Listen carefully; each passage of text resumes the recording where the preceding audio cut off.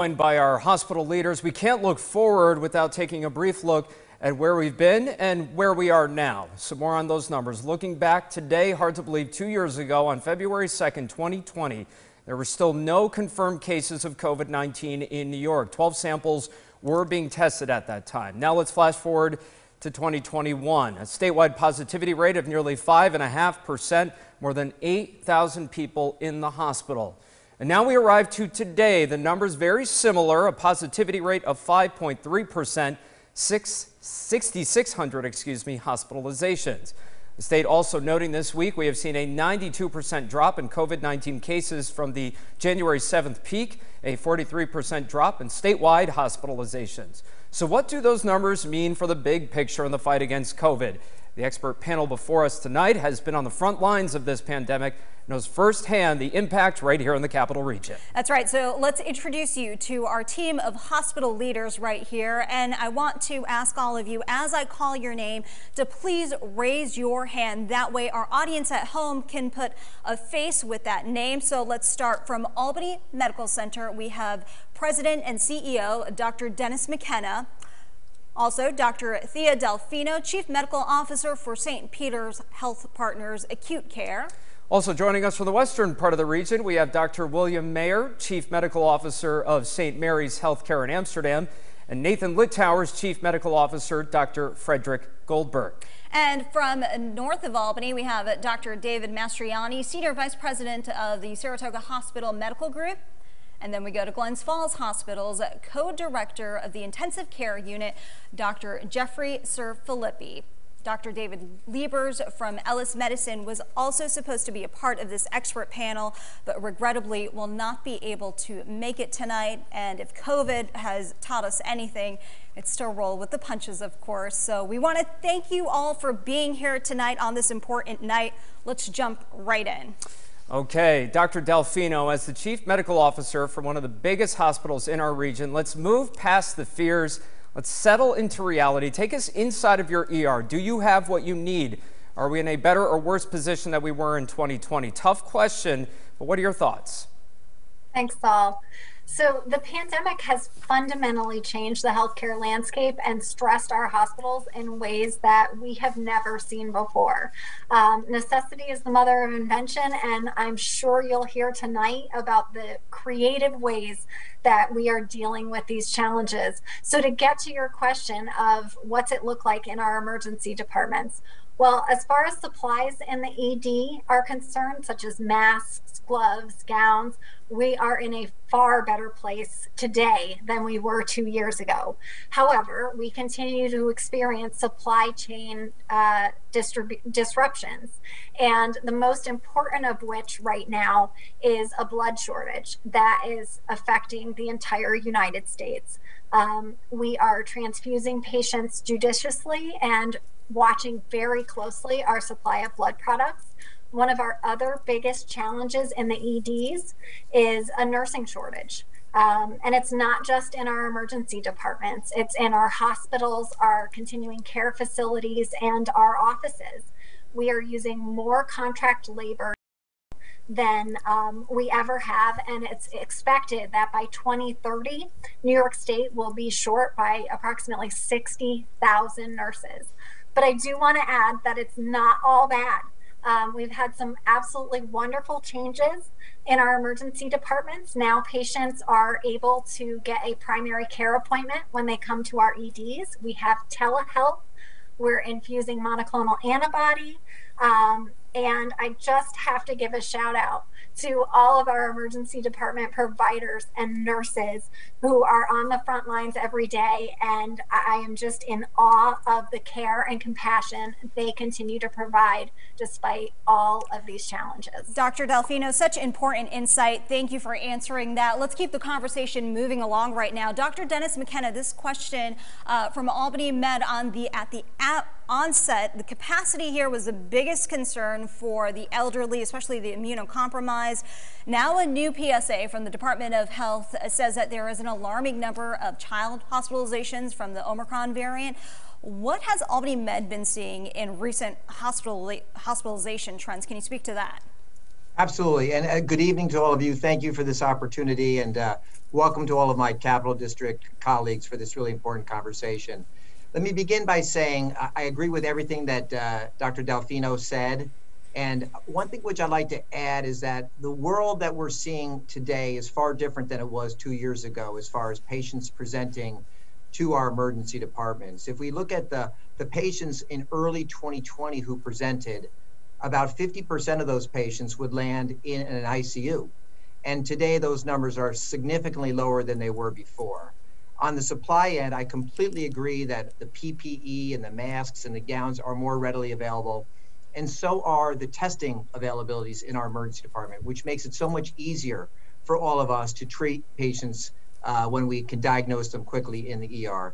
And staffing, I know we're going to talk about as well, and we're all trying to make some ground there. As far as pediatrics go, what I can tell you is that we have seen some admissions to the hospital recently for pediatrics, but our numbers continue to be quite low. They represent really a small fraction of the admissions to the hospital. By and large, when the children come in, they're treated and they're discharged within a couple days. We are seeing children sometimes end up in our pediatric ICU. By and large, they tend to be children who have underlying medical conditions or who are more at risk. So when you think about COVID, we always have to remind ourselves that there are populations that are vulnerable to getting the virus and actually to having the worst impact from that. And that is in both extremes of age. And with the younger population, the children who are most sick, unfortunately, tend to be the ones who have the underlying medical conditions. But by and large, I'd say the numbers are quite small and not something that is alarming us in any way. Encouraging news there. Thank you, Doctor. I want to shift the conversation now to Dr. Mastriani with the Saratoga Hospital Group. And Doctor, overloaded hospital emergency rooms lead to diversions when patients either have to be transferred or have to be sent elsewhere. Let's go back to before COVID. How common or uncommon was an overloaded ER in those pre-COVID-19 days? Well, at least for our ER, it could be busy, but we did not see the stress that we've seen over the last 2 years. I agree with Dr. Delfino, and certainly Dr. McKenna, being an emergency room doctor, is an expert in this. But if you also go back to those 2 years ago, what we saw there was a real influx of incredibly ill patients at a time when the ER staff did not know what they were facing. We didn't understand the illness, and we didn't have the vaccine. And what I saw there as a non-ER physician was one of the most memorable and probably inspiring things I've ever seen in healthcare. It was the creativity Dr. Delfino talked about. It was the determination of the healthcare workers. And it made me extremely proud, whether it was the doctors, the nurses, the first responders, the people cleaning the room, the check-in folks, public safety. I mean, these people were facing an illness that they were afraid they were going to bring home to their family. They were afraid was going to affect them. And that set the tone for what the healthcare workers have accomplished really across the whole pandemic. I'm just very proud. But to answer your direct question, when ERs are full, it really can be from a number of reasons. It can be more sick people, and certainly we're seeing that, whether it's COVID or people who can't get regular medical care. It can also be that the work in the ER is harder. Now you have to put on your mask, you have to put on your gown, you have to clean the room, you have to decontaminate everything. And on the other side, it's harder to get patients out of the ER because the hospitals are full. The nursing homes are full. They can't go back to their residential facilities as easily. So the whole system is really clogged from one end to the other. I don't think there's any easy answer. I'll be interested to hear what everybody else has to say. The basic principle is cooperation, and I think the hospitals in this region have cooperated beautifully. I'm incredibly proud of the fact that early in the pandemic, we reached outside the region and under Dr. McKenna's guidance, took patients from New York to help them. What I would say the answer is not, though, is if you're listening to this, if you're sick and you need us, please come. Don't stay home. That's not the message we want to give. Our ERs are open and we're here to take care of you. Good advice there. Thank you, Doctor. This next question for Dr. Sir-Philippi. You are the co-director of the intensive care unit at Glens Falls Hospital. How quickly now would an ICU potentially get overwhelmed in this scenario? Well, early on, we were all very concerned we were going to get overwhelmed. We had numerous meetings in place about how we were going to staff the ICU, and even staff units outside the ICU where critical patients would be. Thank God that didn't happen, but we did have meetings to address that potential. Currently, our ICU is certainly not overwhelmed, but as staffing becomes more of an issue, each day is a trying day. And I noticed that this meeting is taking place on Groundhog Day, and it reminded me some days of walking in the intensive care unit, and it sort of feels like Groundhog Day. Every day you are faced with similar challenges. The landscape is changing, hopefully better soon.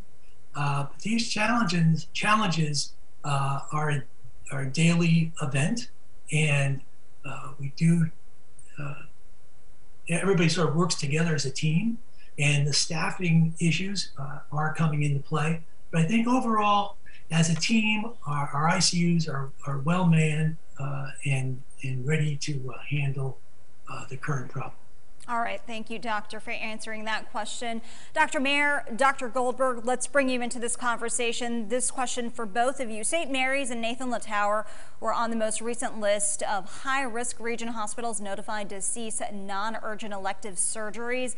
So our question is this: is that an accurate reflection of your facilities right now? Dr. Mayer, you can start off with answering this question, and then Dr. Goldberg, we'd love to hear from you.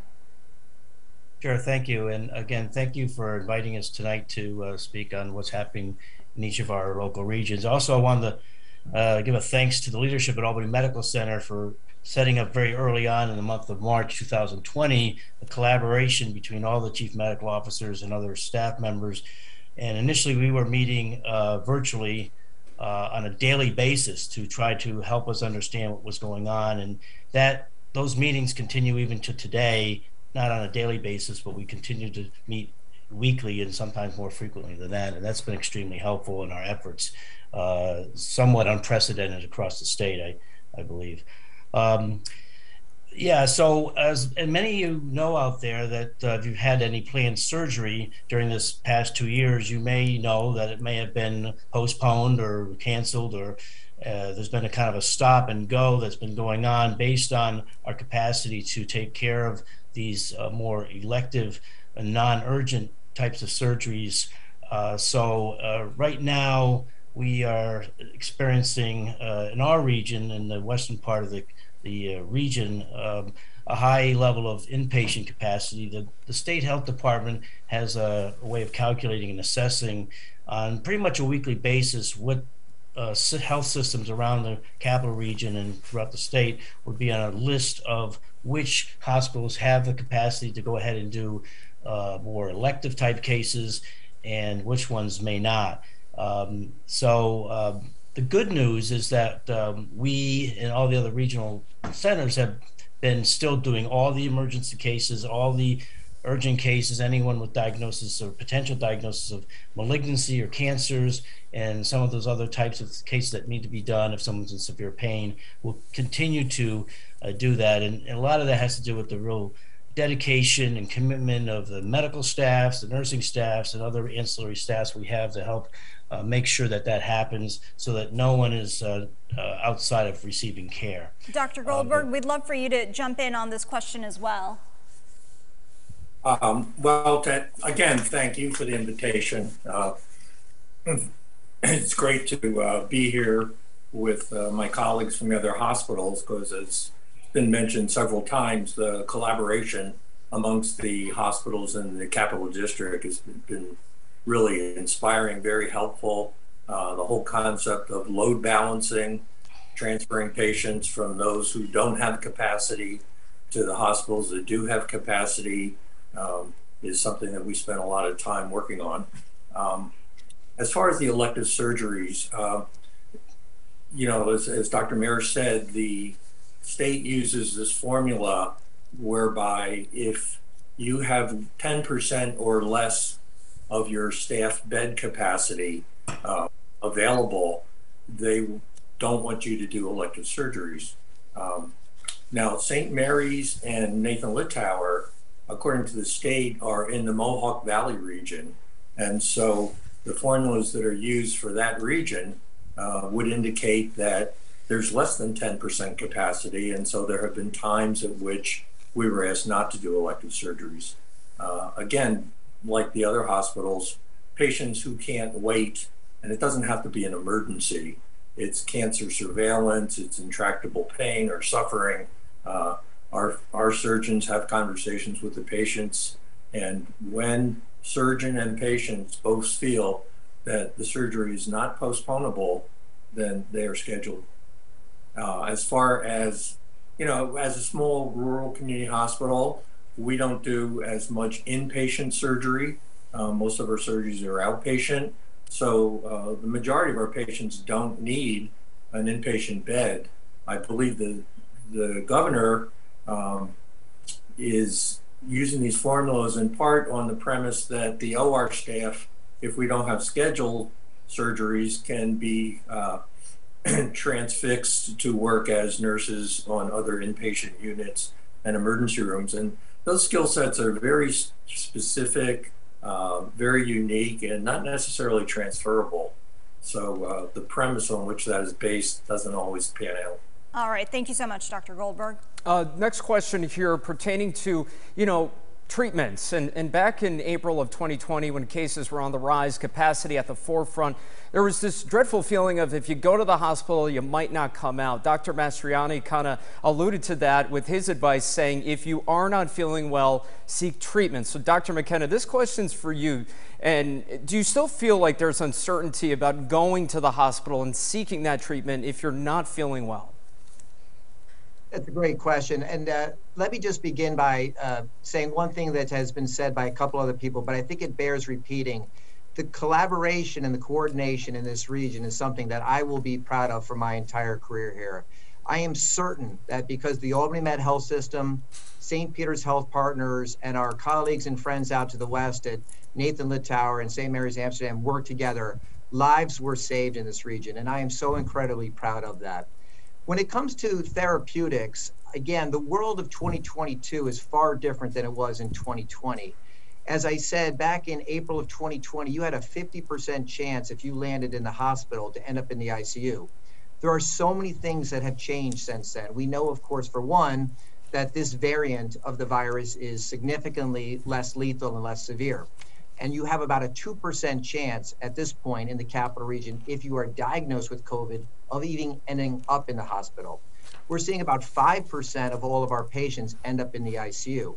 Now, there are still some patients who, quite frankly, are at risk, and those risk factors include age, hypertension, diabetes, obesity, lung disease, renal disease. These patients often can end up in an ICU. But we have treatments now. We have treatments that were not available 2 years ago. We have antiviral medications such as remdesivir. We have monoclonal antibodies that can be given in an outpatient setting to prevent people from coming in the hospital.